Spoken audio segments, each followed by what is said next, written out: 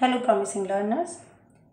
In this module, we will talk about the thought process and the decisions of Anne Frank about her diary writing. In the last module, we discussed the background of the chapter from the diary of Anne Frank. It is an extract taken from the diary of a young girl. Anne Frank's views on diary writing. She considers diary writing to be a strange experience. She gives two reasons for this.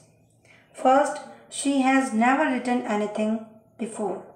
Second, she thinks that neither she nor anyone else would be interested in the thoughts of a young girl of 13 years. Then also, she decides to pen down her thoughts. What makes her to take such decision is to ease her anxiety. It was her inner compulsion to write. One day when she was quite depressed, she just recalled the saying, "Paper has more patience than people."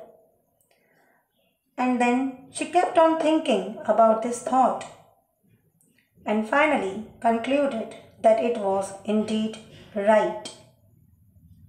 She decided that she would let only her true friend to read her stiff-backed notebook. Stiff-backed notebook is used for her diary. So she decided to write her diary and only her true friend would read it. Though she did not have any true friend, that's why it may not be possible.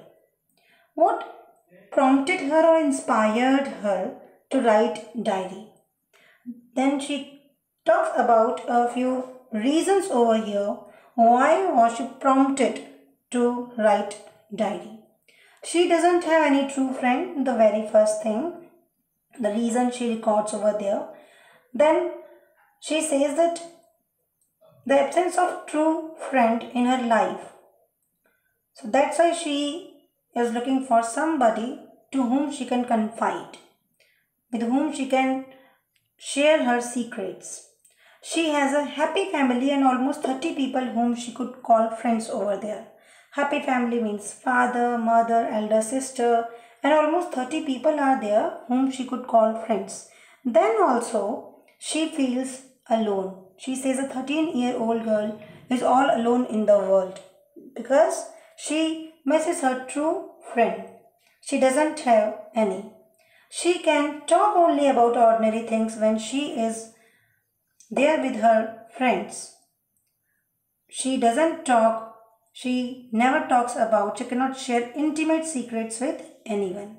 She is introvert and she cannot share intimate secrets. That's why she accepts that her reserved nature prevents her from having any close friend. And then she decides to write a diary, because very soon her nature is not likely to change. Her long-awaited friend. She wanted to have a true friend in her life, and her long-awaited friend is Kitty. Who is this? It's her diary. She names her diary Kitty. She doesn't take diary as a diary and object. She takes it as a friend. She decides not to write straight away. If she could have started writing diary straight away or with only facts, so that could not make it a friend. So she says that instead of writing facts over there as other people do write, she would just confide whatever she wants to confide, whatever she wants to share with her friend. Very personal things that she wants to share with friend, that she would share with Kitty, her diary. That's why she gives a brief sketch of her family. She talks about her father and she writes over there, "The most adorable father I have ever seen."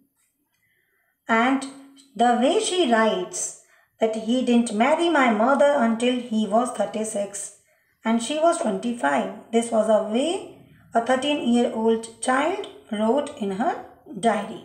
Expressive way. My sister Margot, then she talks about Margot, was born in Frankfurt in Germany in 1926. And she was born on 12 June 1929. So 3 years older Margot was to Anne Frank. She lived in Frankfurt until she was 4. So she was staying in Frankfurt. And her father emigrated to Holland in 1933. And her mother, Edith Hollander Frank, she also went with him to Holland.